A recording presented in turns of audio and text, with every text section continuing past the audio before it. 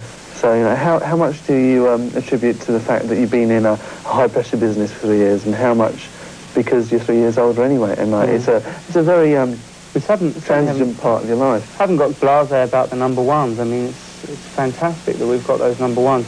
Obviously, it will make us say disappointed if the next single is not a number one. You can't help that. When you've had 3, you want the 4th to be the same. You want to keep it up.